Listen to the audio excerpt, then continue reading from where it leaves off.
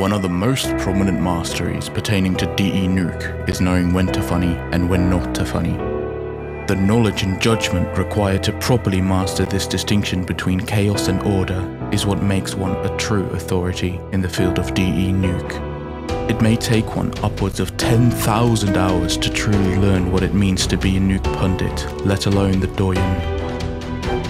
For the past decade, we've really only had one figure to look up to, FranzJ Jr., or as his title rings, FranzJ.